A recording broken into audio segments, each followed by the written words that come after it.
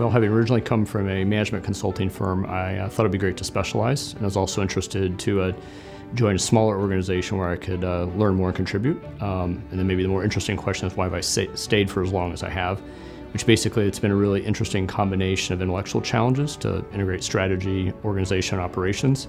A lot of international exposure that I hadn't originally expected. And then it's a wonderful chance to serve clients on a lot of really challenging issues that there aren't necessarily clear answers at this point. So it's been a lot of fun.